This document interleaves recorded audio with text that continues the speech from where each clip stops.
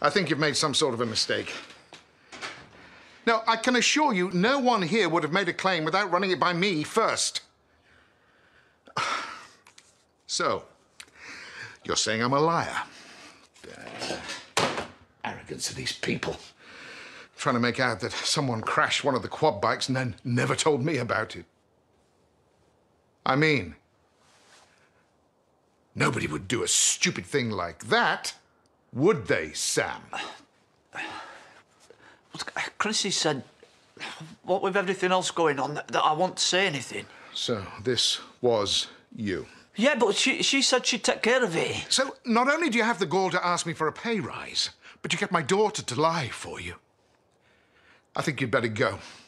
I've only just got back off my break. Well, now you can take a permanent one. You're sacked. Look, you can't, but... Please, Mr. White, I can barely make ends meet as it is. If I lose this job... It's not a question of if, Sam. You have lost your job. Now get out of my sight before I call the police.